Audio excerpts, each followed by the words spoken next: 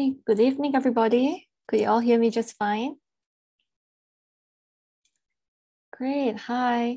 Thanks for joining us on this Saturday late afternoon, giving us some of your time to discuss about a very important topic. This is following one of our study that we have just published recently on the attitude towards violence against women. So all of you who are here today are very important participants of our conversation. So we want to hear you out. Feel very free to drop in any questions or concerns you have in our chat box.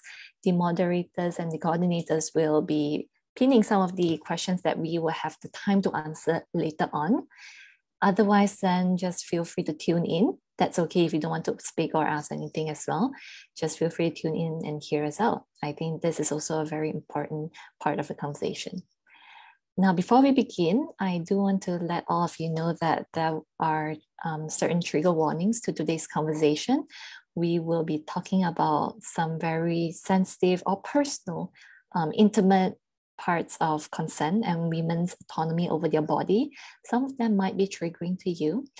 It is completely all right if you want to leave the chat, leave the conversation and take a step back, and know that if anything, at the end of the day, if you feel like you need some extra support, or you feel like there are certain questions you have, right? Or there are certain questions you have that you'd like to channel to WAO, our email and hotline will be made available for you after today's conversation.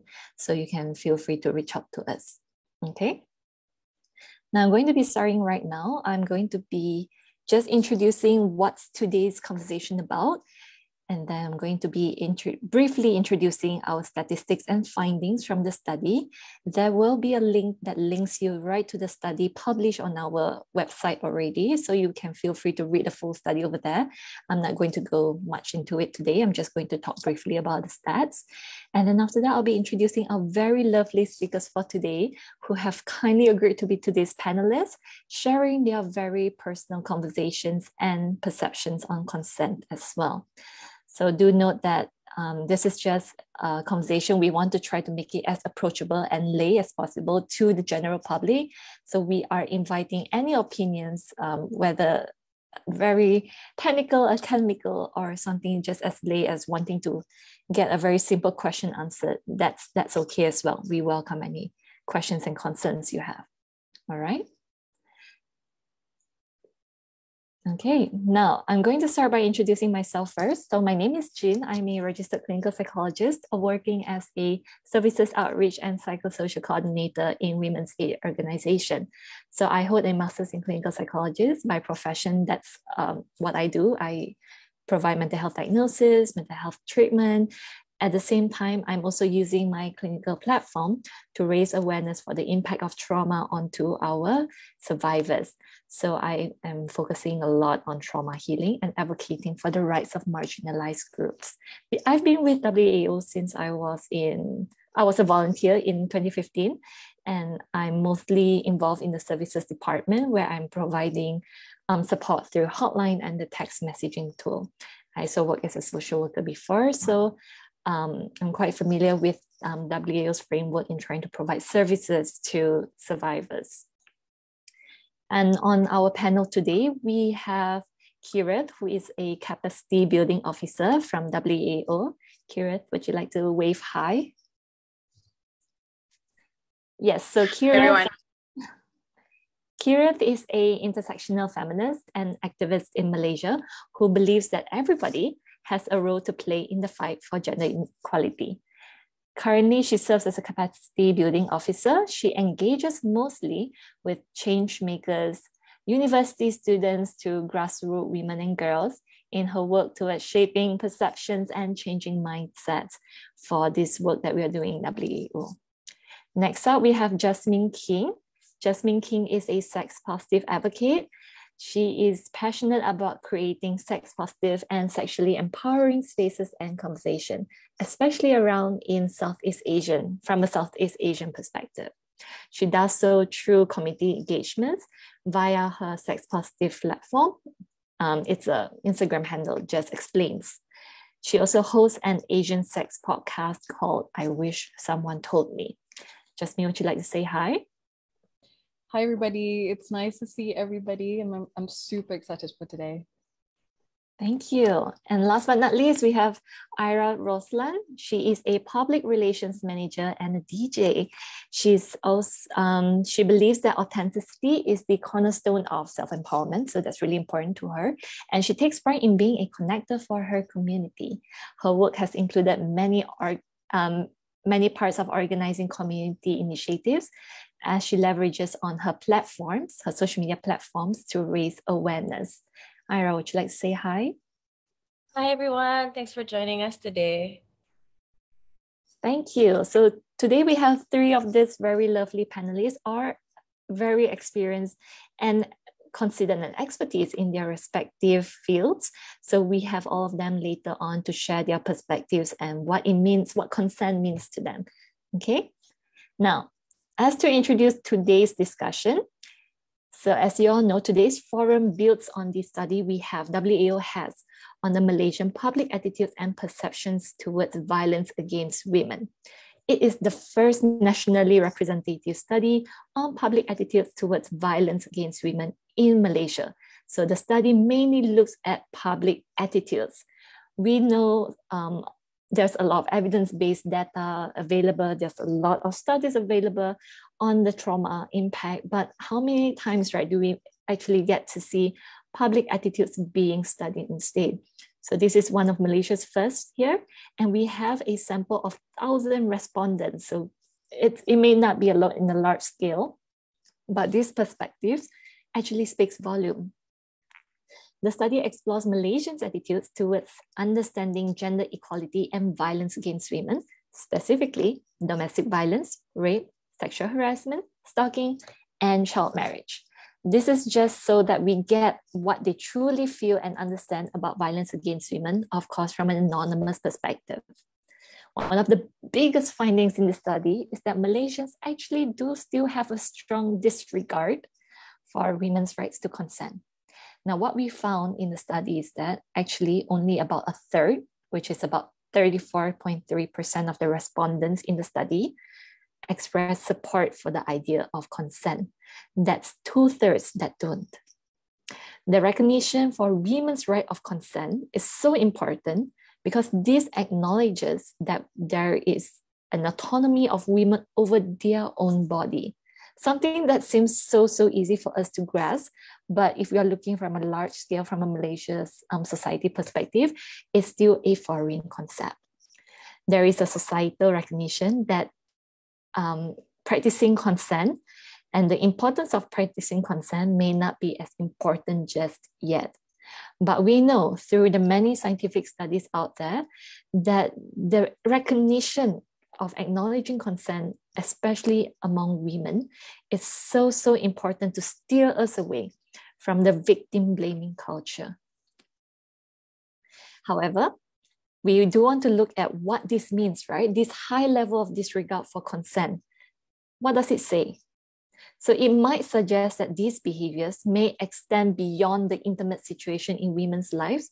And we see it every day already. We see it being translated every day.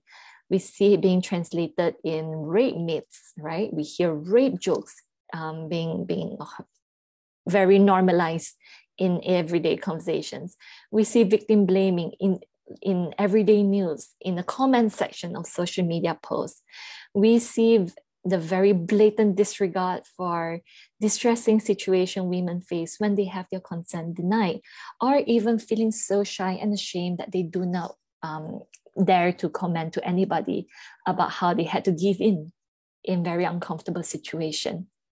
So in this study, there's also another finding that says around half of the Malaysians believe that rape happens because of how the women act or dresses, while over 80%, which is a majority of it, believe that rape happens because men are not able to control their sexual desires. So these are really specific findings we have. Again, this is not to generalize the entire Malaysian, of course, just limited to the 1,000 respondents who responded to our study. But, it actually seems pretty alarming that this is a majority, over 80%, that believes it's because men cannot control their sexual desires. What happens with this study and this belief, you ask me? It actually normalizes toxic behaviors towards women, such as minimizing women's experiences of harassment, feeling entitled over women's or girls' bodies. Like we've seen the recent news, period spot checks by teachers in school. Or we see that if there's a news article being published online about sexual violence, we see the very casual conversation about how the woman is not dressed appropriately, how she was asking for it, or how there are jokes like, oh, I don't mind being raped by her. Very, very blatant, dismissive, and inappropriate conversations like this has been going on in our community.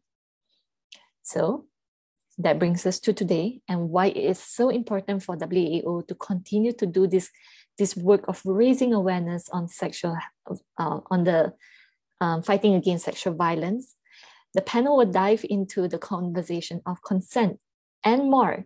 We are going to try to contextualize the findings of this attitude towards violence study to real life lived experiences of women, our panelists and our lovely participants today, who occupy prominent spaces on social media, so that they would share their insights, their ideals, and their perspectives on consent, having autonomy on their body, and how they plan to fight misogynistic remarks happening every day in our lives. And again, I just want to put this out there again. This conversation, this panel might include mentions of violence against women, rape, domestic violence, or any quite sensitive and uncomfortable topics to some. You're welcome to leave anytime if you are uncomfortable. You're also free to reach out to our hotline. We'll show it at the end of the session later on if you have any questions to ask about sexual violence and if you find the need to seek WAO services. All right. So that's our introduction for today. I'd like to dive into the very, very important question that will set the foundation of our tone for our discussion, which is the meaning of consent, right? So before we talk about consent, we obviously want to know what it means, especially to our lovely panelists. Let's start with our very own capacity building officer, Kirath. What do you think consent means? Okay, so Planned Parenthood came up with this really great acronym for us to think about what constitutes consent, right? Consent is complex and nuanced, and this acronym is FRIES, like McDonald's fries. So F is for freely given. Consent must be freely given without any pressure and of free will. Yeah. R is reversible. When you give consent, you can also revoke consent, right? It is not something that we give and then cannot take back. We can change our mind. We are always free to change our minds. Yeah. I is consent is informed. This means the person understands what they are consenting to. They understand the consequences of what they consent to as well. This is really key. Yeah. E is for enthusiastic. When this person, when you give consent or when you get consent from someone, it has to be enthusiastic, right? That person must want to. We're talking a lot about sexual intercourse, right? So that person must want to have sexual relationships with you. They must be excited about it. Yeah. And S is specific, right? When somebody gives consent, they are specific about what they're giving consent to, right? You cannot agree to A and then assume that the other person wants to do ABC, right? So this is a really good acronym for us to sort of think about what constitutes consent. How do you come about in getting full wholesome consent? Yeah. I just want to go through a bit about how consent is defined under Malaysian law. Consent is not specifically defined. It is defined in the context of rape. Yeah. In Malaysia, our laws are extremely heteronormative, and rape is defined as sexual intercourse with a woman against her without her consent. Yeah. It it concludes that rape occurs when consent is obtained by putting fear or threat or pressure. Okay, that is not consent. That is rape. When the person who has experienced the assault is unable to understand the nature or the consequences of what they are consenting to, right? It is also rape when consent is obtained by using a position of authority, a professional relationship, or a relationship of trust. Yeah, this is really important. I do think that although the definition is heteronormative, it does fall under, or a lot of the definitions of rights is taken into account. Yeah, and the age of consent in Malaysia is 16 years old, right? That means if you are older than 16 and you have sexual intercourse with somebody who is under 16, that is also rape. Yeah. So this is how consent is defined under Malaysian law. Yeah. Right. So while they are trying to build on that framework that you mentioned earlier, the FRIES framework, correct me if I say it wrongly. It seems to me there are still some loopholes over there, right? Like while we talk a lot about autonomy in women's bodies, but I see that they really use gender roles to define rape and consent in our Malaysian law. That gives rise to a lot of loopholes. I think along the way, you will see cases of men being raped, and that really gets overlooked, unfortunately. Right. Okay. Now, bringing the focus to Jasmine, what do you think consent means to you? So for me, I mean, first of all, I love that Kirath was really specifying the Malaysian law in the context of consent. I think that's really, really important because a lot of times we have this kind of vague idea of what consent is, but we don't really know specifically what the law is. So for me, I'm a big advocate when it comes to consent, when it comes to boundaries. So for me, I define consent as a full body experience. It's not just a simple yes or no. It is how the person's body is like, because sometimes they would say yes, but actually their whole body, you can actually just see that, like, okay, this person actually doesn't want it. Or they would say no, but then actually the gesture is like, yes, so it's a full body experience. And most of the time, sometimes we get our information we get confusing signals, right? We're not sure if it's a yes, if it's a no. And to that, I would always say, if you are not sure whether it is a yes, it is a no, it is a no. It's like, then automatically no, because we don't want to take any chances. If you're really not sure, ask that person. And sometimes also that person might not know what to say or do not want to hurt your feelings, or you don't want to hurt the other person's feelings. So, just as an immediate no. So yeah, consent is a full body experience. It is not just verbally yes or no. It is also a body thing. It is also a facial expression thing. And just like what Kirath was saying, just because you said yes to one thing doesn't mean that you say yes to B, C, D until Z. It's like a token. You need to top up the token. So every time you say yes to something and then you ask again, can I this one? And then, don't assume. But yeah, that's consent to me. So for Jasmine, for your experience, it's more like if you're even remotely unsure, to be safe, it's a no, right? So that is how we fully respect the body autonomy, not just for a partner to a partner, but even respecting your own autonomy towards yourself. So maybe if you are not too sure, then to be safe, you'll just refrain. Yes. And I love that you say autonomy towards yourself as well, because sometimes we are so focused on giving consent or asking for consent from other people that we completely ignore our own consent, what we are comfortable with. Okay. That's true. So it really comes from your own comfort, your own boundaries as well. Yeah. Ira, do you share the same thoughts? Yeah, exactly. I was just going to say that consent is really exercising your right to make the decisions about your body, no matter what the scenario, not necessarily in a sexual interaction, but with anything, right? It's active permission. So active because you have to be intentional and continuously aware of that boundary, what you're allowing into your space and what you're bringing into another person's space. So I think with consent as well, there's a lot of communication that needs to happen, and communicating and being direct and very clear about what you need, what you want, what you can allow, and also listen and respect to what the other person needs and wants. Yeah. Okay. Thank you so much, Ira, for your explanation as well. That conversation of consent, building the foundation of that, it's still something so foreign to most Malaysians. Consent recently came about as a very important topic, probably because of the whole social media movement, the Me Too movement, and a lot of times when we are calling out sexual assaulters and harassers on social media. So the term consent and the conversation around it has slowly resurfaced over these few years, which I find that extremely great.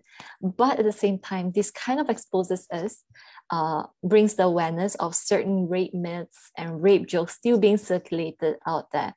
Sometimes hearing them on social media might further put back our survivors or anyone with any concerns about consent or rape at all to try to stand up for themselves because of these jokes, because of this myth.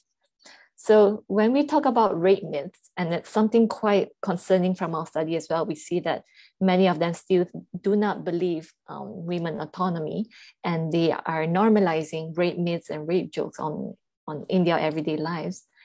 What do you guys think of this result? Do you find that really surprising when you see the study? To be honest, for me, I wasn't surprised. The whole, when they say about the rape myths about kind of, it like that lah, what was she wearing? Or confirm lah kena, or like, they can't tahan themselves, the men can't control and urges and stuff like that. I think it's just, am I surprised? Not really. Am I disappointed? Very much so. Because I think it is 2022 and yet we're still kind of stuck in this, limited knowledge of like all these rape myths, and just really, really upsetting. And I think you mentioned earlier about,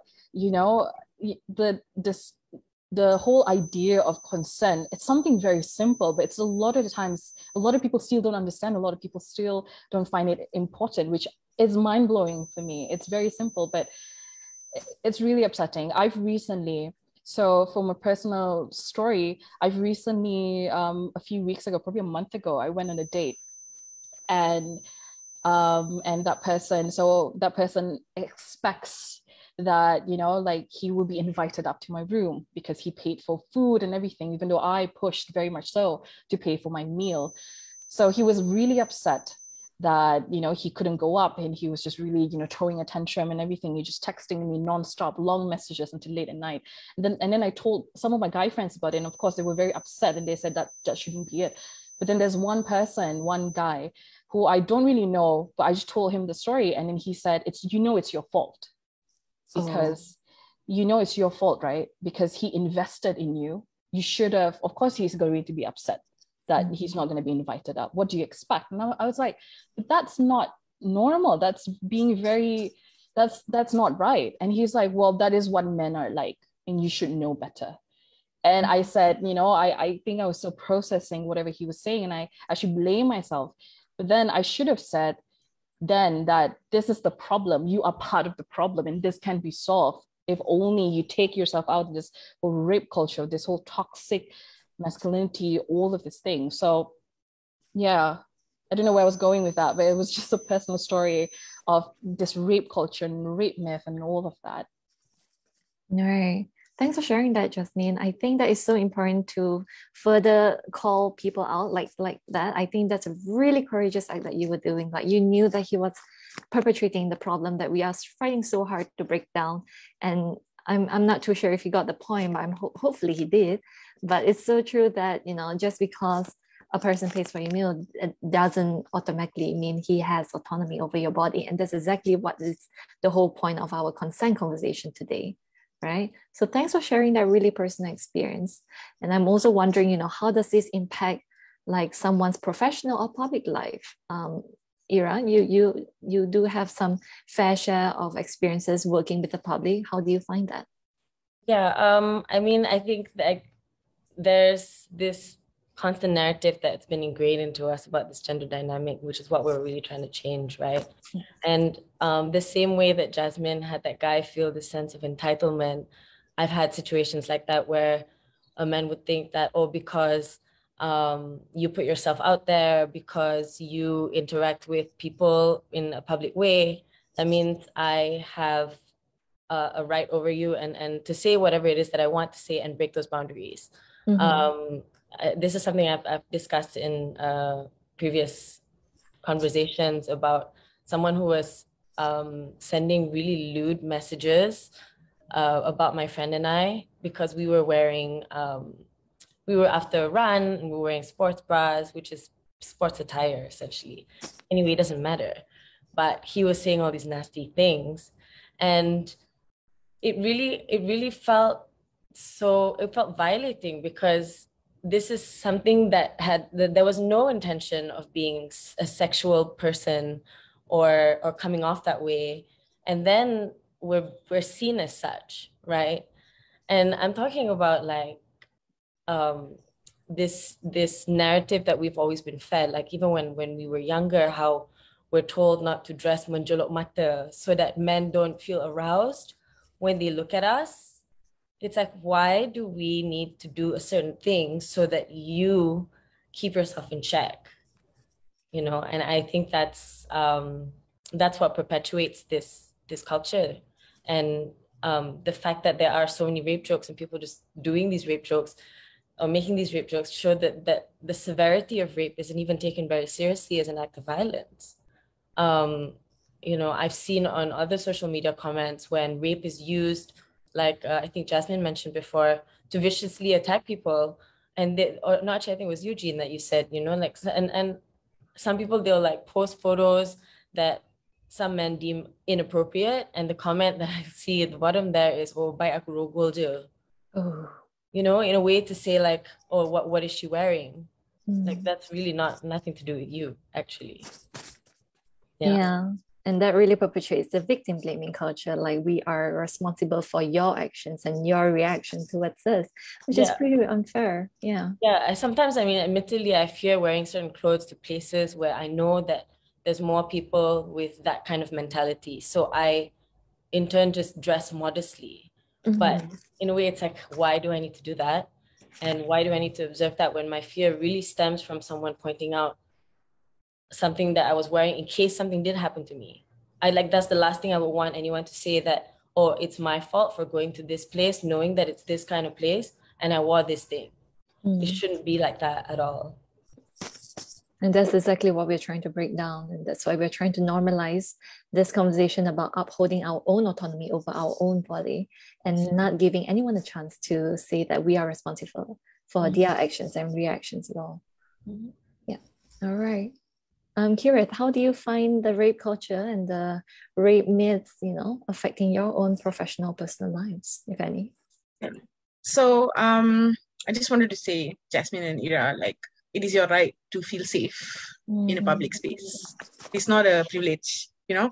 And I think the more we think about how feeling safe is a right, the more we understand that we deserve that space, you know? And we as women are always taught to not kick up a fuss, to be accommodating, you know? But it is our right, so we should kick up a fuss, you know, and we should be less accommodating. So I was surprised and not surprised. I was surprised at how high these endorsing behaviors were of rape myths. But I knew, obviously, from personal experience and just living as a woman in Malaysia, that these are really common. And I think that rape myths, victim blaming and things like that are all just a product of the patriarchy, you know. Through this, we all sort of perpetuate this rape culture, right? I'm not sure how much everybody knows about rape culture, so maybe I can sort of quickly explain, right? So the definition of rape culture is how we as a society, as a community, feel that rape is inevitable. Rape is something that is inevitable, that will happen to women in our community.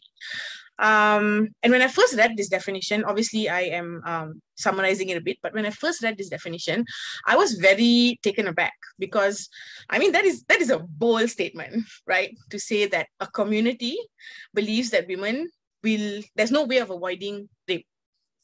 Okay, but the more that you think about it, more that you sort of like break it down through the experiences that you have experienced yourself, through things that you have seen happen around you, you realize that there are behaviors that we practice, okay? And these behaviors are stacked on one on top of the other, which essentially leads to rape and assault of women, right? Or generally rape and assault, okay? We start with behaviors that people say are jokes, or where we are being too sensitive. So sexist attitudes, right? When you have a sexist attitude, you normalize the degradation of women. You think women are less than, right? Catcalling, right? Unwanted sexual touch. When you touch somebody, not in a sexual way, but you don't ask their permission, right? We're talking about consent. And that's why we call it the practice of consent or culture of consent, because you practice consent in everyday life, not just in a sexual relationship or in a sexual context. Stalking, right? Stalking online, stalking in person, rape jokes, our famous locker room banter. These are all products of rape culture, right? And these are the foundations of this pyramid of behaviors that normalize the degradation of women, right? Then we go up to things like non-consensual sharing of non-consensual intimate images. We go to coercion and manipulation. We go to victim blaming and shaming, where your rape mates sit, right? And then we move on to assault, right? It can be something like stealthing, molestation, whatever other forms of sexual assault, which sit at the top of this pyramid of rape culture, right? So all of these behaviors and behaviors at the bottom, the tolerance of the behaviors at the bottom supports the behaviors on the top, excuses the behaviors on the top. So we as a society perpetuate this, right? You can just look at any article posted online talking about sexual assault. You will see the comments. I think, look at Ayn. Ayn is a child, right? And she has faced so much victim blaming and so much violence online. Yeah. So that is, rape myths are part of rape culture. And people who engage in perpetuating these rape myths, perpetuating victim blaming, are perpetuating rape culture, right? So this is how we as a community, so when I say that, I believe everybody has a hand in achieving gender equality and achieving a safe space for all of us. This is where we come in, right? Calling out these behaviors and saying, hey, that's not okay. Don't do that. Yeah. So that's what I think. I think this is all part of rape culture, and whether we choose to perpetuate it is a lot in our hands. Yeah. I think I really like how you extend the conversation of consent to go beyond intimate relationship, beyond sexual relationship, and talk a lot about the consent around everyday unwanted advances done upon women, right? Yeah. Whether it be catcalling, whether it be stalking, having some person just relentlessly try to reach out to you despite your many no's. Yeah, these are the things that people don't usually see, but it really creates a very lasting impact on one's psyche. And thanks for sharing that very, very intimate perspective on how consent goes beyond just relationship. Now, to the other speakers as well, I'm wondering if you ever find any difficulties or struggles having to maneuver through trying to break rape culture down, in your personal and your professional work experiences.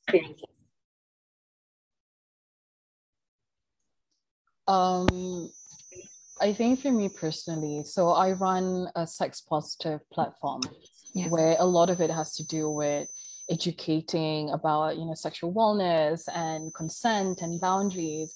And, a lot of the times I get messages from men who would send me messages and would, like, oh, I have questions. And I love getting messages from men and women, but in whatever, for all genders, but especially from straight cis men, because a lot of times it's the straight men who have issues kind of talking to someone about what they're going through. And it's really special when men comes to me and say like, okay, I have this question.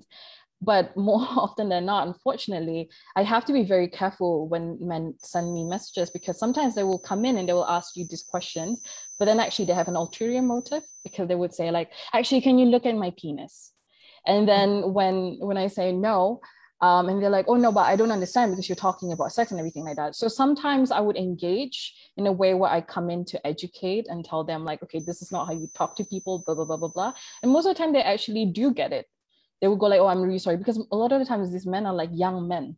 Right. They're like young men, teenagers and stuff like that. And most of the time they don't know. There are other times when, they get really like, oh, but you do this already. And then you're like, you should show yourself this way and everything. And those are the ones that I don't engage. So they're the ones that I try to talk to and try to have a conversation. They actually listen, they actually apologize, sincerely apologize. There are those who don't. So through my platform, those are the ways where I kind of engage, but also sort of, talk to create conversations. I love conversations. So conversations such as these are really important to really talk about consent and boundaries and dispelling all of the myths. I don't know if I'm talking, I feel like I'm going out of tangent. No, this is great. I really like to hear all these in. personal experiences you have. Yeah, definitely keep going. Yeah. But I think when I first started, I think with sex positivity, especially in Malaysia, a lot of people were asking whether it is actually, do people actually need this? And to be honest, ever since I started, there were a lot of conversations of people actually coming up to me and asking me like, is this normal? Is this not normal? I had one person, a young woman who experienced GBV, gender-based violence in her workplace. Mm-hmm. And there were a lot of these men would say horrible things like, oh, your thighs are so white. I imagine if I put my hands in there. Or, you're very, the way you walk, it's like, so, and then they just wanted to, so they would come to me and they would talk to me about it, they unpack it with me, and then we'll talk, have a conversation. That has been helpful, especially for me in having this sort of conversation. But yeah, sorry, I'm like, poof. But one conversation at a time, yeah, are important. Yeah, and that's how you break down, that's how you maneuver through the rape, breaking down rape culture in your professional and your personal space, right? I think I really like how you mentioned earlier when the guy sincerely asked you a very lewd question, but you chose to take the high road and you took the education approach instead, and that person stepped down and sincerely apologized. I think that's a really good step at trying to break down the rape culture currently exists in our society. So instead of approaching that person with shame and a lot of anger, you really chose to take the high road and a nurturing approach instead. Yeah, that's great. How about for Jasmine? How do you find that you have to maneuver through this kind of very, very inappropriate rape myths and rape jokes happening around? Me? Yeah. Oh, so sorry, Ira. I, as a DJ, I work in nightlife. I think this is probably a topic that we should kind of touch on as well, is that when it comes to consent, when it comes to rape culture and rape myths, victim blaming happens a lot when the victim is intoxicated. Yes. And when someone is intoxicated, a lot of times they then become vulnerable, and when something tragic happens to them, it becomes then their fault, that people say. Mm-hmm. But that's really not the case. And I think it's like a two-way thing, right?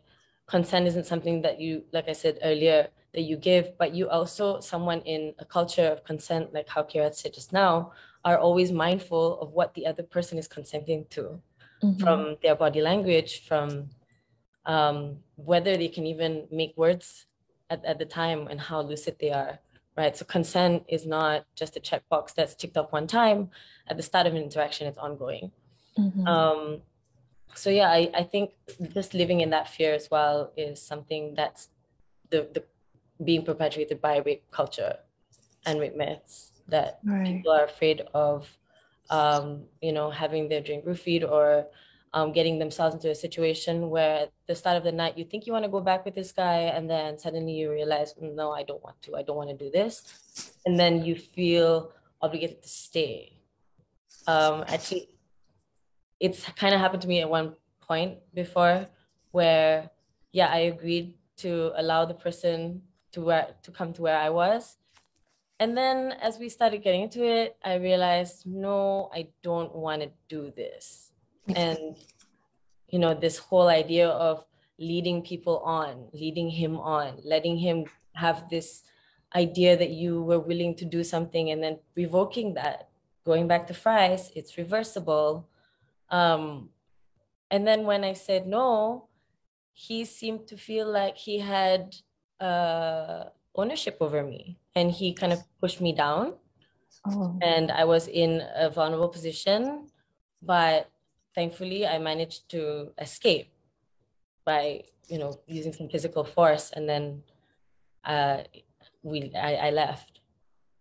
Sorry, that sounds very traumatizing. So yeah, and you know, these are situations that I think at the time when it happened to me, I felt a lot of guilt, because I'm like, oh, I shouldn't have drank too much. I shouldn't have asked him come. I shouldn't have done this, that. And then I didn't really talk about it. I never really said anything. Of course, at the time, I didn't know how to deal with those feelings. And then now having the knowledge and really understanding what consent truly means is the reason why I never have to feel like guilty or insecure. If anything like that were to happen to me again, it's absolutely their fault. Yeah. Because you have rights and autonomy over your body. Yeah. And I'm sorry, it seems like that rape culture, that victim blaming tendency has been internalized as well within you, that you started blaming yourself too. I wanted to pitch in if I could. Yeah. Because similar things happened to me too. So the thing with me is that I didn't manage to escape. I'm sorry. So like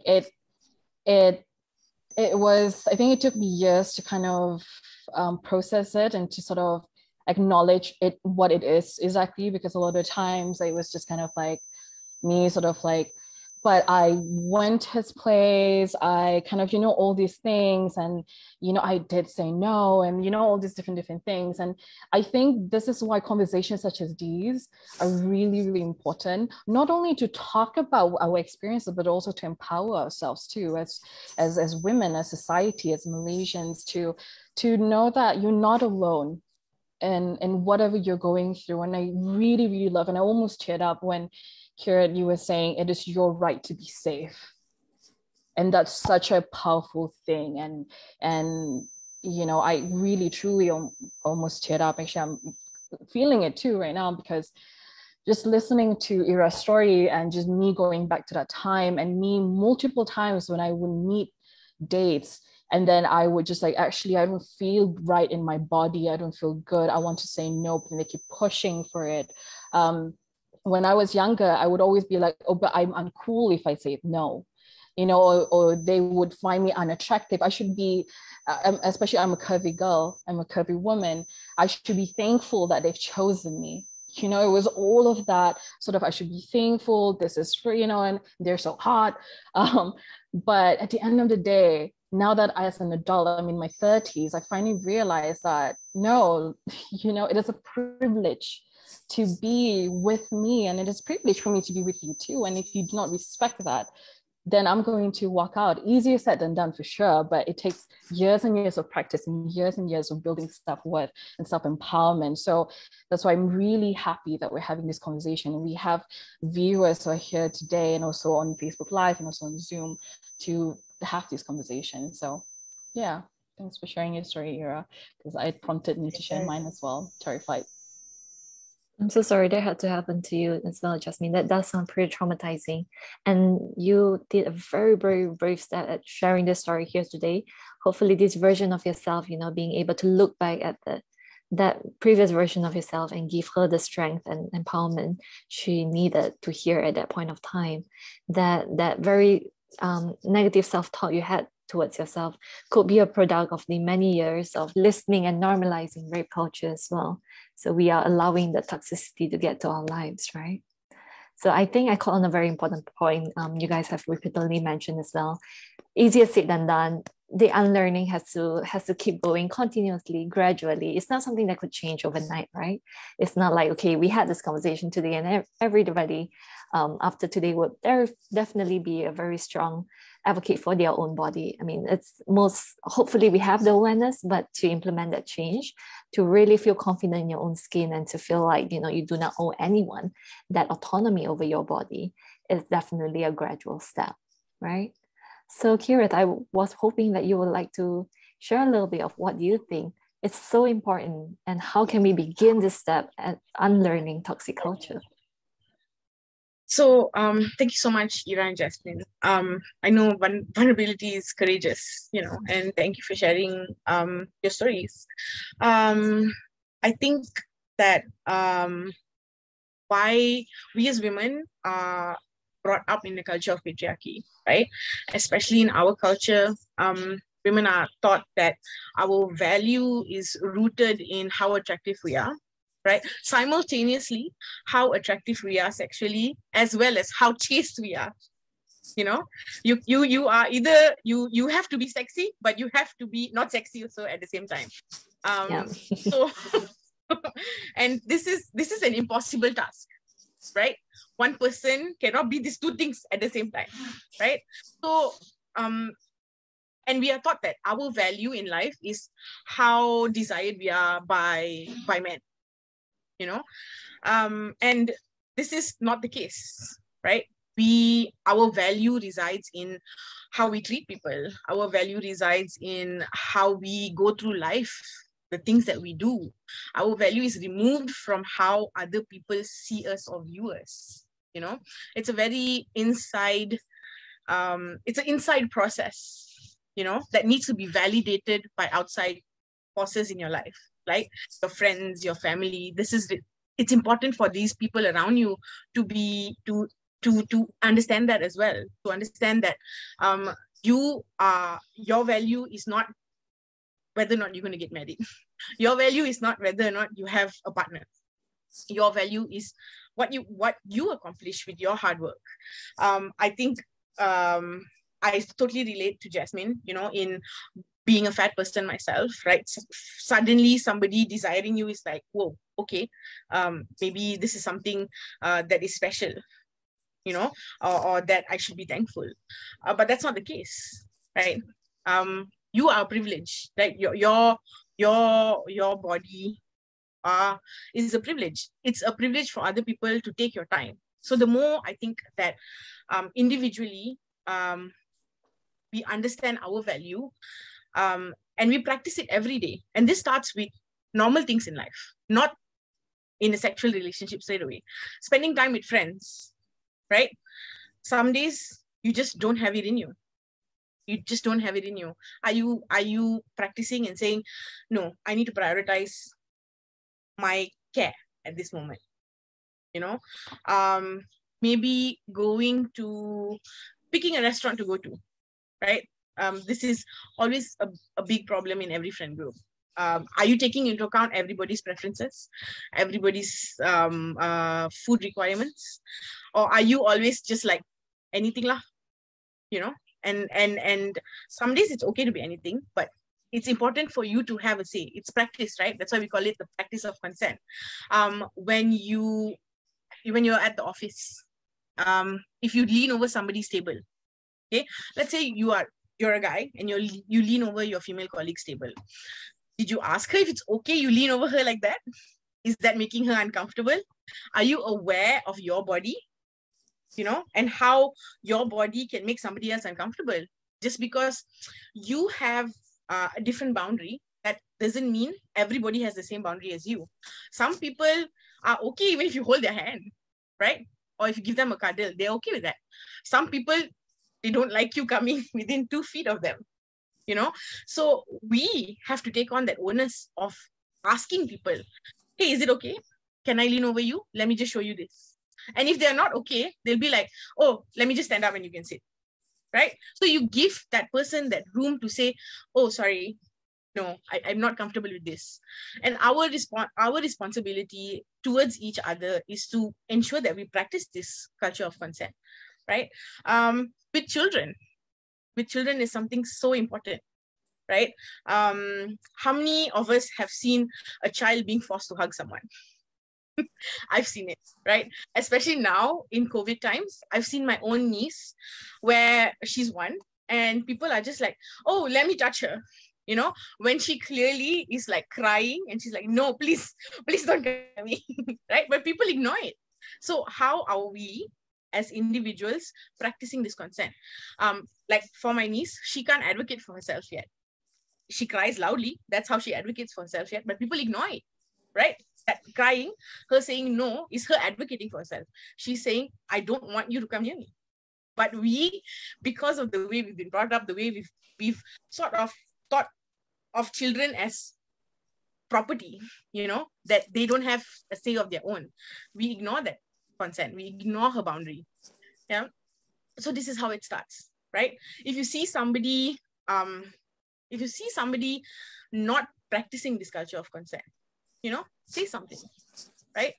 I just want to say that I love Jasmine's approach of, hey, you can't do this because it is not right. But I just want you to know that I understand how much labor that is. You know, that's emotional labor, that is time. You know, don't feel like you have to, you know, generally, don't feel like you have to educate someone when you can't, because you need to take care of yourself as well. If you can, great. But if you can't, that's okay too. That other person needs to just learn how to accept that boundary. You know, there's no negotiation. Once somebody says no, there's really no room for negotiation. You just have to be like, yeah, okay. Yeah. And not pry on the boundaries over there. Correct. You know, people think that, have you ever had or gone out on a date and somebody's like, please, right? Or anything, please. That is not respecting a boundary, right? It may seem harmless, but it is a process of wearing you down. If you have to wear someone down. Coercion. Not asking for consent. Coercion. Exactly. Right? And if you have to wear someone down, that's not consent. Yeah. If you have to negotiate really hard, that's not consent. You know, it's supposed to be enthusiastic. It's supposed to be easy. Right? And don't take it personally. Sometimes stuff is not about you. If somebody says no, it's not about you. They might just not be feeling it at that moment. Whatever that no is for. Right? Yeah. So I think we, as a feminist, this is my duty. You know, I talk about it. So for example, when somebody comes to my niece, I'm like, she doesn't want, she's crying, so just please leave her alone. You know, so I'm like helping her maintain her boundary. So we step in, you know, like for Ira, if you're in a club, you know, you see somebody who's really drunk, you know, what do? You go and be like, hey, are you okay? Can I take you somewhere safe? You know, I've had this happen to me in a club bathroom. I've seen somebody who's really drunk, who's really like out of it, and we've taken her home to her wherever her safe space is, right? Because that person is vulnerable. Be an active bystander. That's so important. You know, sometimes if you cannot do anything else, record the situation. You know, that usually helps deter people, because there is proof, there is evidence. So think about your safety before stepping in as well. Your safety in your capacity is also important. Yeah. Thank you so much. Thank you so much, Kirath, for really elaborating on that. And I really like how you are addressing how we can collectively break down these barriers together and how we can advocate for each other to be better advocates of our own boundaries. Sometimes, like what Kirath have mentioned as well, it's really hard for us to advocate for our own boundary. Many times as well, especially when we're in intimate relationships, or we're in a relationship where the other person is quite significant to us, it's really hard to reiterate the boundary. Many times, you know, feelings cloud emotions, and we feel bad, you know, so sometimes we do give in and everything. Can I add a bit more? Yes. Sorry. Okay. So that's a really good point. So the other thing I wanted to add on when it comes to consent is think about the power difference between two people, right? In any relationship, let's say it's in a working space, right? And you are speaking to your supervisor, right? If you are a supervisor, understand that your subordinate is going to sort of defer to you. You know, you, as your responsibility is to make room for your subordinate to be able to tell you exactly what they think, what they feel, right? Similar in a relationship, you know, because of the way our society is structured, men have literally physically sometimes more power than us, actually societally more power than us, right?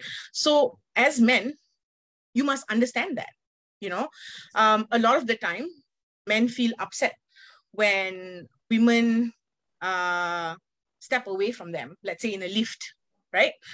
You step away from a guy. I don't know about y'all, but when a random man enters the lift, I am on high alert, right? But that is because you do not understand the power that you have, the privilege that you have, you know, that and how unsafe I feel with you being there. I understand that maybe you do not mean me any harm, but that doesn't, my body doesn't know that, you know. It's almost instinctive that you protect yourself, right? So it's important for us to understand that privilege, you know, whether it's in a workplace setting, whether it's in a relationship, whether it's between adults and children. This is so important. The power, that's where the misuse of power occurs, and consent is ignored, right? That's how violence occurs. When somebody who has power makes that choice to misuse that power to harm someone, that's the breaking point. That is the cause of gender-based violence. Yeah. Thanks, Jean. No worries. So the power imbalance dynamic is really, really important because that's really what perpetuates rape culture in the first place. So speaking about advocating, about how we can contextualize our discussion today, I'm wondering, you know, for both Jasmine and Ira over here, how do you think is the best way forward to continue our conversation on advocating for women autonomy, and how do we gradually break down the misogynistic view of rape culture? Well, I think it's of course a fifth speaker has entered the chat. I see that. Content education, right? Because content education builds emotional literacy, it builds resilience. And then there's this other thing about teaching what it means to be a real man, right? If we're in this patriarchal society, there's these thoughts about being a real man is dominant, real man is strong, real man is blah, blah. But it's not. It's not that a real man is, being a real man, it doesn't involve not dominance, it's democracy.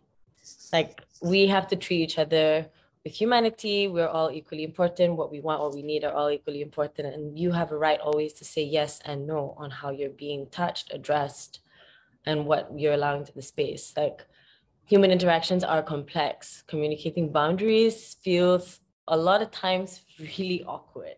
I hate having these conversations sometimes, but it would be a disservice to myself and what I value if I didn't tell someone what the limits are when it comes to this is how you are going to be with me.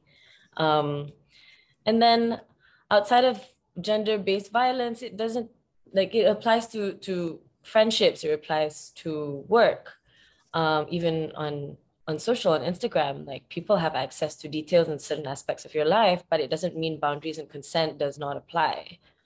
So I think that's kind of, you know, and of course we could definitely go into an entire conversation about the learning gap for sex, sexuality, and sexual health, but that's an entirely different call that we're going to make. All right, thanks for sharing. Yeah. Yeah, do you have more to add? Yeah, just that the basics of consent should also be taught to us when we're very young as well. Like what Kirath was saying, you know, kids really don't have, they don't know how to communicate that it's not okay, and they don't feel safe. The only thing that you can do is really look at them, and if they're crying and screaming, yeah, don't, step away, stop. Cute, but don't need to, really, right? Recognize the signs that they are uncomfortable with the situation. And I think another part is I also want to talk about how guys also need to help us with this and really be part of that conversation. A friend of mine actually last couple of weeks, he was saying that, you know, like it's just come to him how scared and fearful a lot of women are in our interactions and the things that we do, that, you know, there are certain places that we can't walk at night that they would just walk through and not feel any kind of fear. And this mentality has to also be changed by how they talk to their peers. Yeah. Right. So one, it starts by translating and acting out the boundaries we so want people to respect, because obviously it starts with us. And two is how can we be better bystanders, not just, you know, someone who's just actively looking at the side, but as people who are here admittedly on a better privilege trail, then it's so important for them to acknowledge the privilege they have and also advocate for our autonomy and our rights, and how we in return are advocating for the autonomy of children as well. So it really is like a community helping community kind of system going on, right? We need everyone involved in this change to keep the train going. We can't be solely the only one advocating. Like there's only amount of times Jasmine could tell young boys of social media how many times that they should or shouldn't send those lewd photos over. So those are really great points. I think it's so important to start from ourselves, and two, how can we educate the entire society to each be better bystanders towards each other.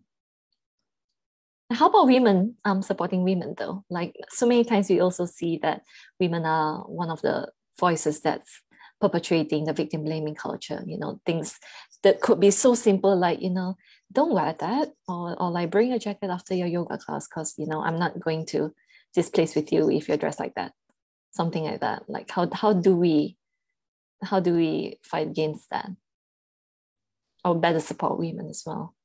So sometimes what I do is I like asking people questions. Right. So like I'll just like, why do you feel that way? Why do you feel it's important for us to do that way? Do you feel like there's a gap in this? Why do you feel women should be responsible for things like this, where it's actually probably anybody, like, you know, anybody would do this to us, but then we are, you know, more often than not victims. And, you know, I would just have a conversation with them, because sometimes I just kind of wanted to understand how they think, how certain people think.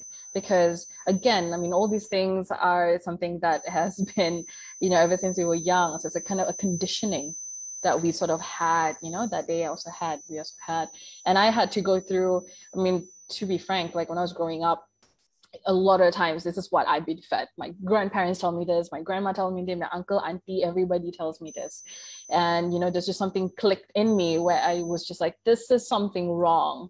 And so I started questioning. So I think, like, I mean, to answer the question of like, well, how, you know, other women would say things like that. Other women would have this kind of like toxic, you know, just rape culture sort of ideas. And so, yeah, just asking them why, and just seeing how they sort of process. Also, I love having conversations with men who sort of have similar, you know, ideas of like they normalize rape culture and all of that, but also men who really definitely find rape culture is a huge problem.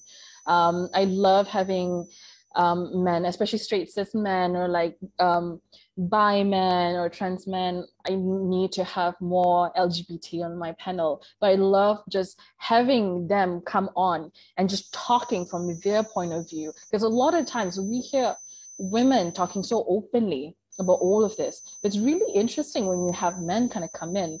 And I remember like one of my previous panel, I had two of my guy friends come in, and it was very healing for other men who were in that call as well, because they thought they were the only one thinking this way. You know, they think that they're not men enough because they do not, you know, be a certain way of what society deems them should tell them to be. And to have other men to kind of come up here, actually be proud of your size, whatever the size is, just be proud of it. And, you know, you're not any less of a man because of so and so. And so it was very healing for them. And it was also very healing for women who are there as well, who have always been told that men are dangerous, men are scary. And to have straight cis men, for example, to come in and say like, actually, we're here and we actually don't agree on a lot of the things that society perpetuates onto, you know, like men, women, gender roles and all these things. So yeah, normally I would ask questions and just play the dumb person and also include everybody in the conversation. I think that's great. I think your experience when you were sharing, hearing perspectives of men as well, I think it actually sheds a different light of them. Like it shows that they are vulnerable as well. Like many times, maybe we see them being really persistent and being very desperate as a form of as a way they would want to protect their ego, but deep down actually they feel less of a man if they don't act a certain way, or they don't say a certain thing, or don't adhere to a certain social standard. So if we acknowledge that as well, then maybe we're able to show them like, hey, we're here, we are listening to you, we're hearing you. Just because you don't do this doesn't make you less of a man. It's not you, it's nothing personal, I'm just not comfortable, it's me. So like we show them like, hopefully this is not a blow to your ego whatsoever, and you don't find the need to continue to harass women anymore. If I could just add to that topic about how we would kind of address it with women, right? I think that possibly a lot of women feel a sense of sexual shame, right? They doubt their own sexual desires. They don't feel confident and empowered in themselves and how they present their sexuality, and that could potentially perceive their right in protecting their selves. It affects their perception, of the right that they have to protect themselves in the sexual relationships, where it's like, if I dress too sexy, or if I act too sexy, then again, it goes back to like, maybe I shouldn't be like that. Like it's I don't know, a sense of shame, right? Yeah.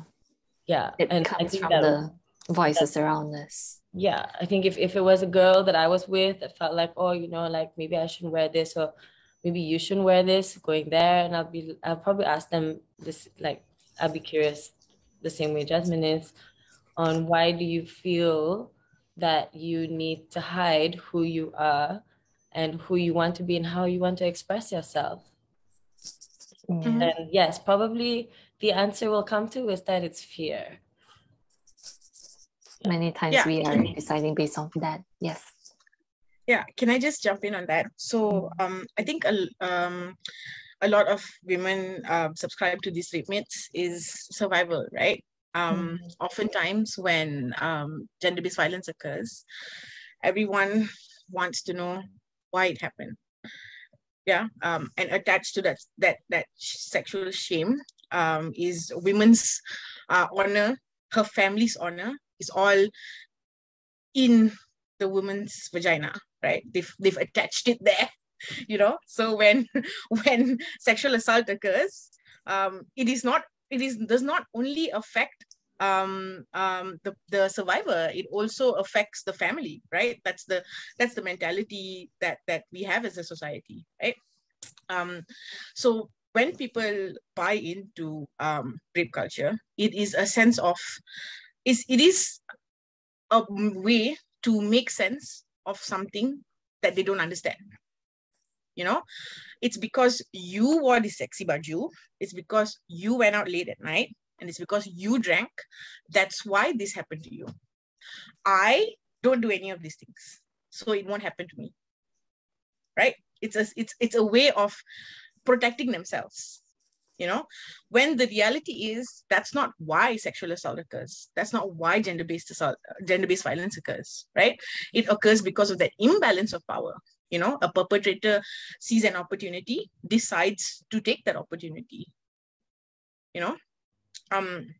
so it's a sort of like distancing from a survivor, right? Because we always think that could never happen to me.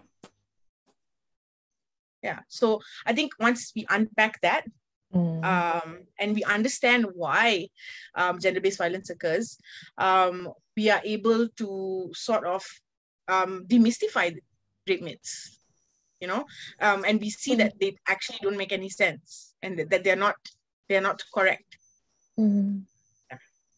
I think a lot of what Kirath says as well, it reminds me of how our society really builds on the whole prevention is better than cure approach. Like if you just avoid completely, here are the common factors we see usually in people who have been sexually assaulted or sexually abused. If we could avoid those incidences, then maybe you wouldn't be raped, or maybe you wouldn't be harassed as well. So but it goes bigger than that, because we can try to cover all the factors, but if someone wants to hurt you, they will hurt you, right? All right. Yeah. Thank you so much for all the very, very interesting insights and how raw and authentic you guys are. I think I really learned a lot from all your insights and experiences as well. And I am enjoying this conversation so much. But unfortunately, running in the interest of time, we have a lot of questions coming in from the public, which some of them have been specifically addressed to our respective speakers. So I'm just going to dive right onto it. So this is directed to Ira and Jasmine, actually. Have such invasive comments or questions on your platform ever made you feel hesitant about being in the public eye? And if so, how do you cope with it?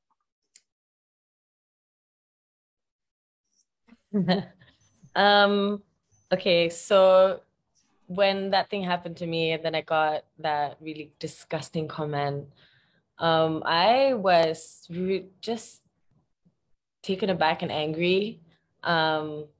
I try not to be too vulnerable on the platform. I'm not the kind that would like take videos and like cry and stuff, but I actually did because I felt it was really important to share what that kind of comment and how it affects me and how I was essentially attacked, right? And then I went off for a while. I was quiet for, I think, a week because I couldn't go back there. I felt this weird sense of shame that this bad thing had happened to me.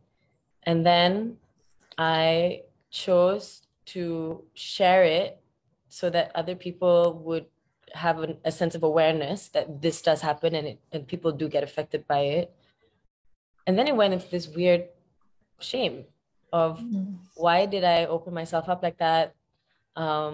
Should I maybe have shut up about it and not called that person out? In fact, I actually felt bad that I actually posted the person's account. Of course, it was a fake account. But I had all these mixed feelings, and then I stayed away for a little while, just to process.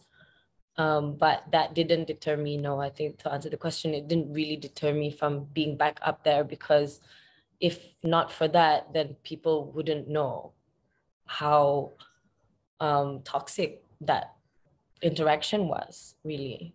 Yeah.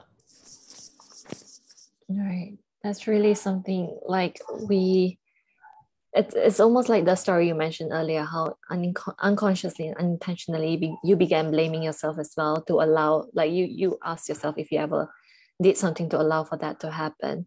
Now, I'm really sorry that had to come to that, but I'm wondering, how did you find yourself coping differently right now instead? I think, after this is like what we've been saying, is that it's just conditioning for so long that awareness really helps. When something happens, taking that and going, okay, how do I really feel about this? How do I want to respond to this? Taking a minute, not rushing into it, and trying my very best to disassociate from it, like if in a bad way, and not really blaming any part of that interaction on myself. Yeah, but there's a few steps. Like it really does take a lot of awareness for me, at least, maybe because of past things that have happened. But it's about being aware and mindful and understanding that it is really our right to whatever people come at us with, right? And to put up a boundary. Yeah. The unlearning bit is really a long and challenging path. It's we say it easily, how do we unlearn? But it's many years and it's ongoing, isn't it? It's like we can try to be strong and we can try to assert our boundaries, but all we need is just that one time when we're feeling slightly vulnerable and someone with a stronger status imbalance comes in and tries to violate our boundary, and that's it. We might feel like we're back to that pattern where we just don't know what to do. But that awareness and this kind of conversation, I really hope it gives you the strength and empowerment to keep the good fight going on, to continue to stand up for yourself as well. And I think if anyone on watching feels that way, the same way, it's okay, really. You always think that you're kind of over the hill, and then sometimes you go back, and maybe when you go back, bring a different perspective to it, and I guess be kind to yourself in anything that comes up in your head, and then, like, address it and really objectively look at it. Yeah, be kind to yourself. That is so important. Always understand that you're probably a better version of yourself today than you were yesterday, and you are constantly evolving as well with your experiences. That's great. How about you, Jasmine? I got really pissed off. I was just like, love the honesty.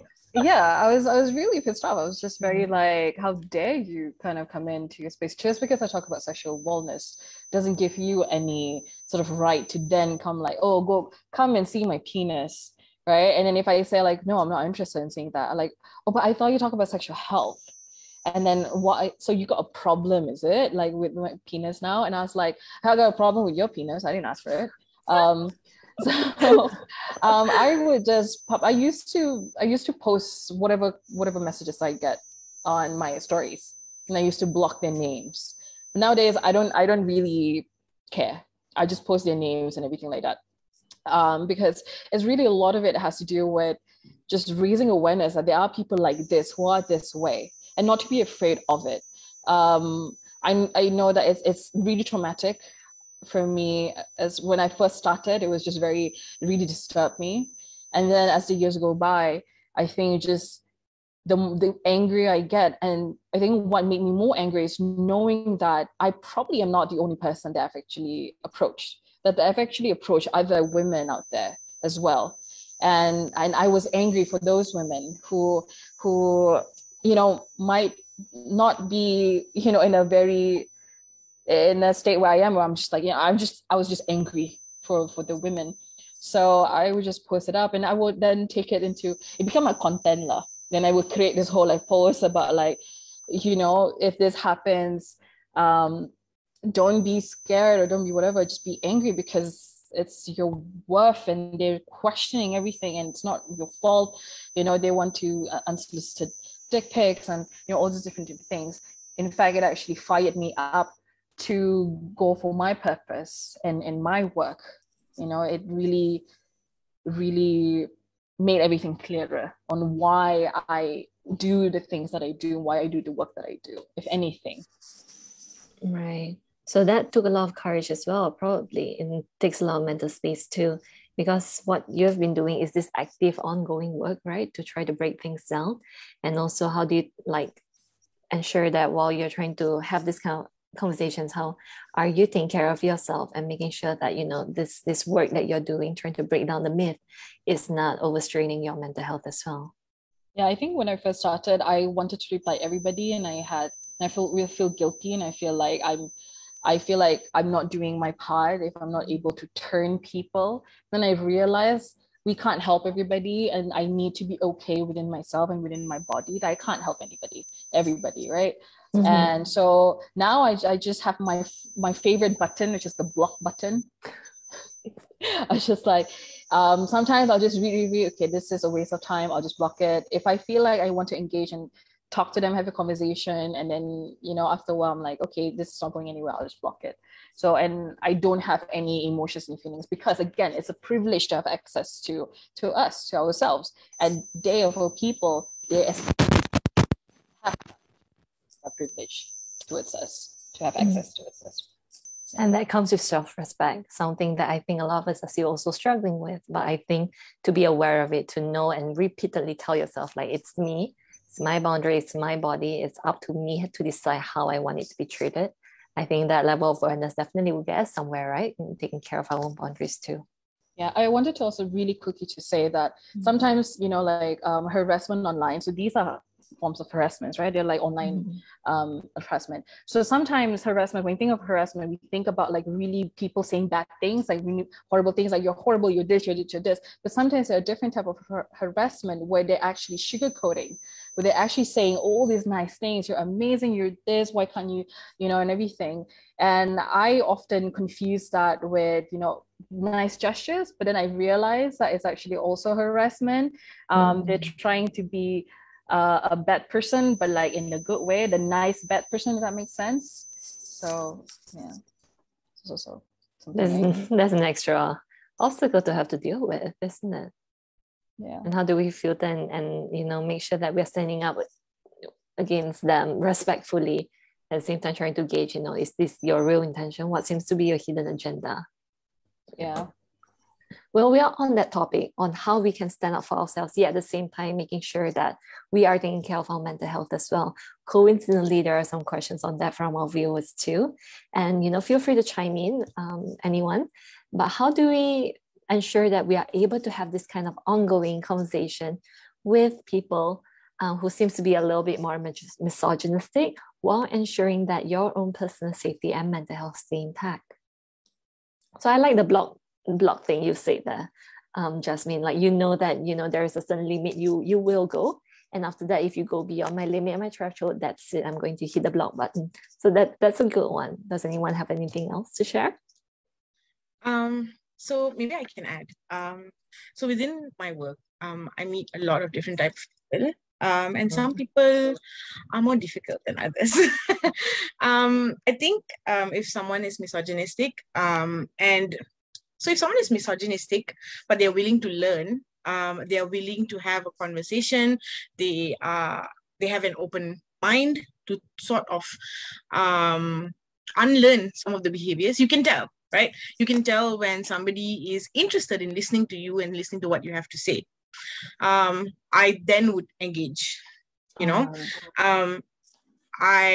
might not, maybe if it's difficult for me to engage in person, I might send reading material, things for them to watch on YouTube, other resources apart from me, myself, just to sort of get them onto the right track of unlearning more, right?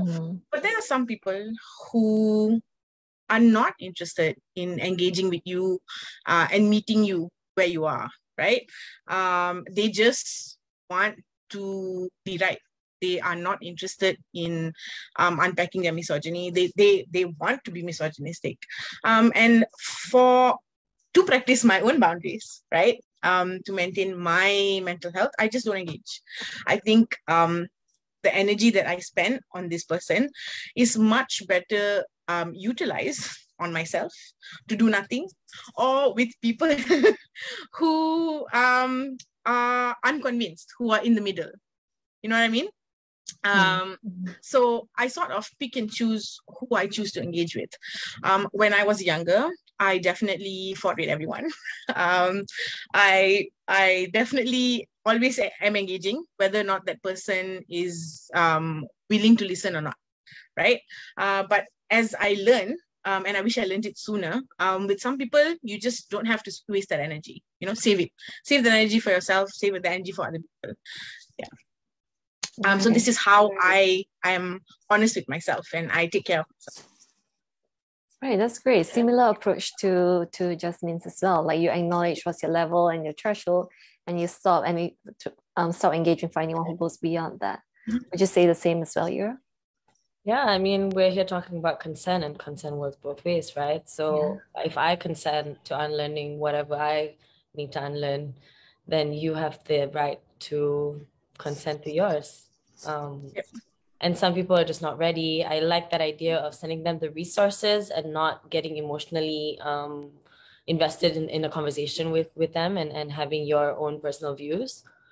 If they are ready to, or they're like, they've watched what Kirath sent, and then they said, oh man, I didn't realize this was going on and this really affects me. What can I do about it? Okay, then we start talking. Yeah. Right. But everyone has their journey with it. And I mean, I think what we need to focus on is communicating with people who are ready, and there are many. It's just that a lot of them are silent and they don't know where to start. They don't know who else is talking about it. They don't feel like it's a safe conversation to be had. So I think the important thing is to look at those people first before we start going into people who are just completely resistant and rooted in their misogyny. Right. So building on with that. Yes, Sorry, can I add a bit more? I think that's a really good point. Some people think that it's not a safe conversation to be had because whenever you talk about consent, sometimes people ask questions that you feel are questions they shouldn't ask, right? Mhm. Sometimes they maybe have bought into a rape myth and things like that. I think it's important for them to feel safe to ask those questions with you, So learning this is a privilege, right? Being able to have access to these outside resources is a privilege. So we also need to make room for people who don't have that privilege or who haven't been able to engage in this sort of discussion. So making space for people to ask difficult questions. I remember when I was a baby feminist, I also had problematic views. I asked weird questions, so we need to make sure to create space for that. Yeah, that's a really That's nice. And that's so honest for you to share. So we're all learning according to our journeys, right? But that part about what you guys said about, engaging in people who might be a bit more resistant, that might be a challenge. And so we start by people who are more curious first, who are open to learning. Building on that conversation though, I think this is a really important question that our viewers have addressed as well. How do we begin by discussing about consent? I don't have an answer for that. Is there something else? Sorry, my Siri. Building on that, how do we start by engaging the conversation of patriarchy, breaking down patriarchy, and talking about consent with people like, say, our family members who are probably not aware about this, and most importantly, the males in our circle? Wow, that's a tough one. So, how do we begin by broaching the subject? How about you guys share how you do it? So my father is a cranky old man, who is holding on to some, difficult, problematic views. So how I have begun to approach it is, I challenge him on it. So I do what Jasmine does. I'll be like, so why do you think this way? Do you know, actually, it's actually like this, like this, like this. I try not to go at it from a place of anger, more so from a place of curiosity to sort of understand actually what he means, or what his point is. And then I slowly try to chip away at it bit by bit. Family is the hardest. Sometimes I choose not to engage because I just don't have it in me, and sometimes I just have to accept that this is how he's going to think.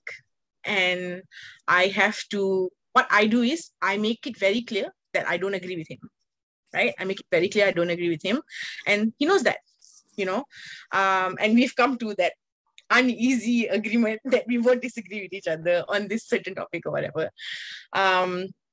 Obviously, I have the privilege of being able to speak to my father in a frank way, so you have to assess for yourself how safe that is, and how much mental space you have, emotional space you have, because any conversation with family can become an emotional chore, so you have to assess yourself. Sometimes I also share resources, or I make him watch a movie, really soft ways to sort of try and change his mind. Yeah. That's great. So slowly and test waters bit by bit. Don't just offload like a huge chunk of information, yes. Right. How about Ira and Jasmine?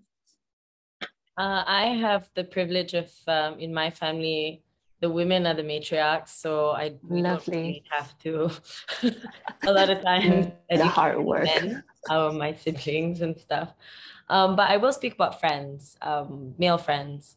So I've found that a lot of times when we feel we're put in positions where there's been a power play with men, we automatically want to go to the girls and tell the girls because they will understand, they will empathize.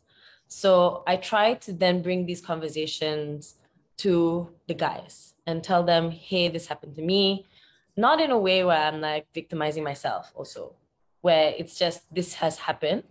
I need you to know that this happened. You don't have to, the instinct would be like, oh, I'm coming into a defense for you. And the guy will get quite aggressive. Like, no, just telling you that this happened. I'm not trying to find any sympathy, but this is the reality of the situation of being a woman.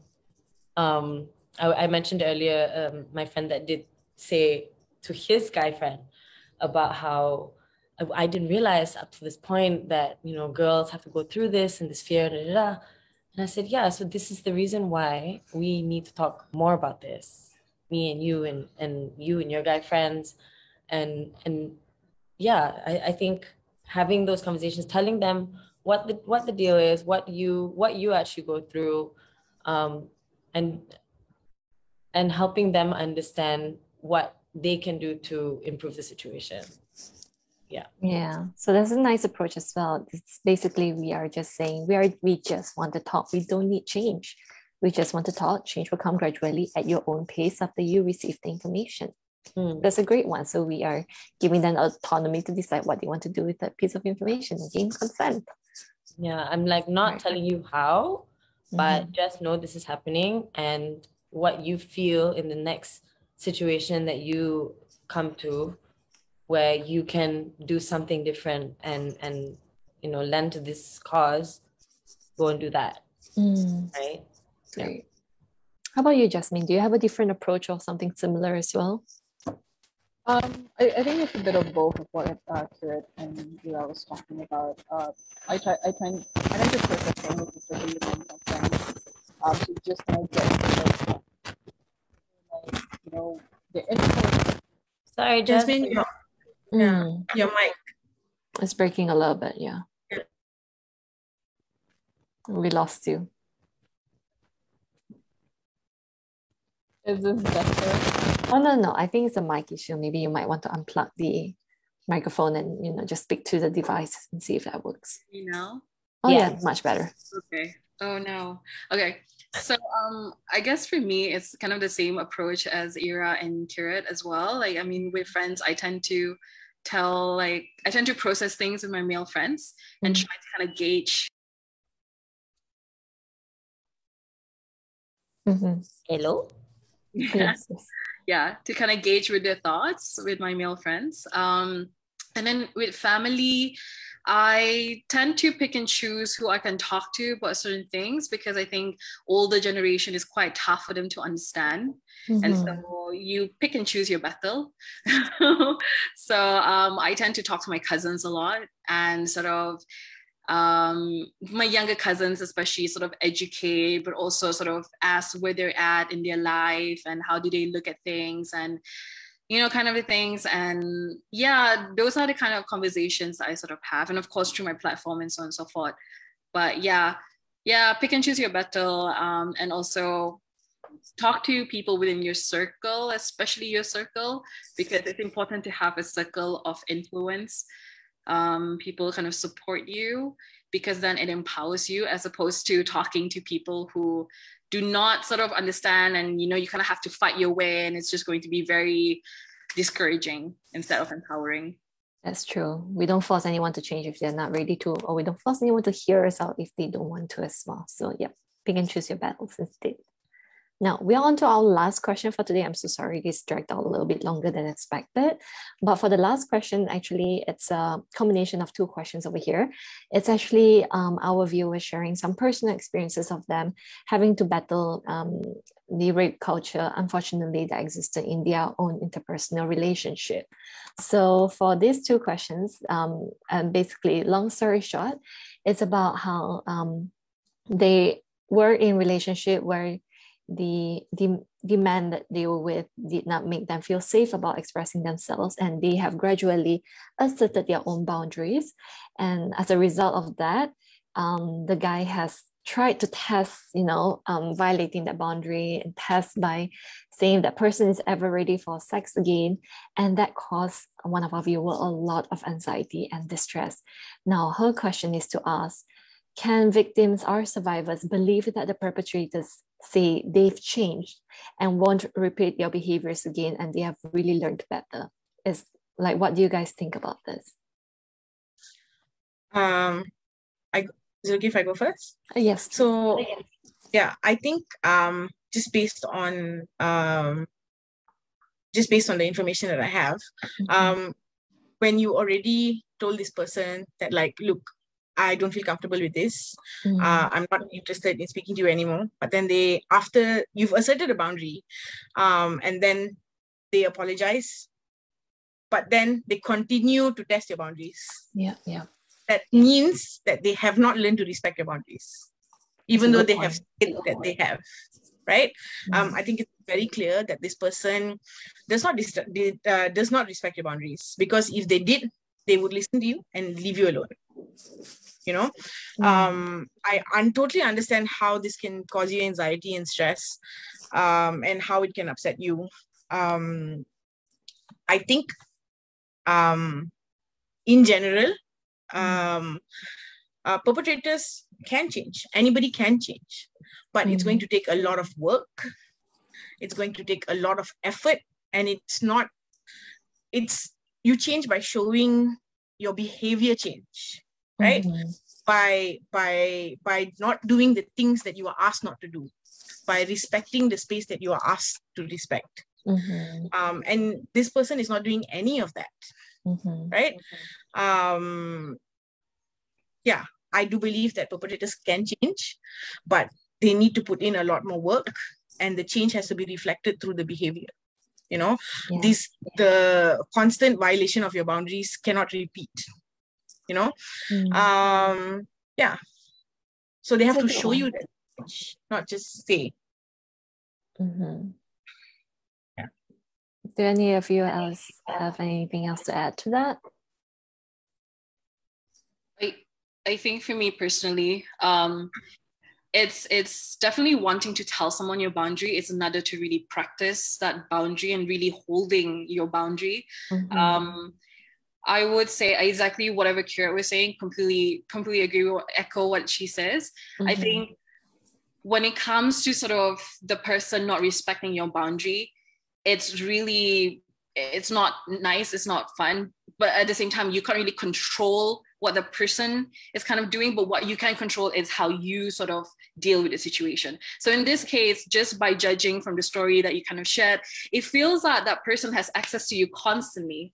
So like kind of you already said very firmly no, and then the person keeps on pushing and pushing, and you're constantly like moving your boundary over and over again. So I guess that's why they feel like, oh, no, okay, I can really push, I can be really do not respect their boundaries. So I feel like for you, what you can do, just a suggestion, is just really sort of standing firm and just telling them an ultimatum. I don't know, like if you do this one more time, I'm not going to talk to you, and really mean it. Again, it's wanting to tell someone your boundary. It's another to assert the boundary, but it's a whole other thing when you practice that boundary and just really stand firm. And sometimes it's really hard because they are your romantic partners. This is your ex-partner, and you have memories and, you know, all these things, but they did this for me and everything.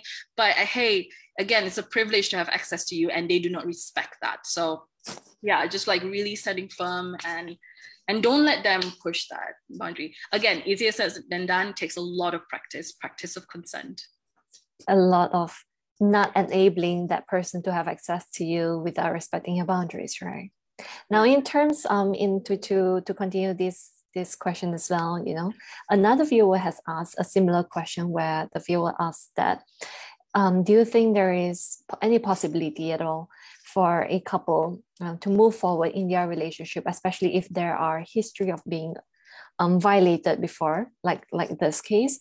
And if so, what do you think they can do to continue to heal forward? I think when traumatic events like that happen in relationships, there is a sense of broken trust, not just in the trust you have for that person, but the trust you have in yourself. And I think similar to that boundary question earlier, it's, do you trust that person to change behavior, not do it again? And do you also trust yourself to not allow it in any way, you know?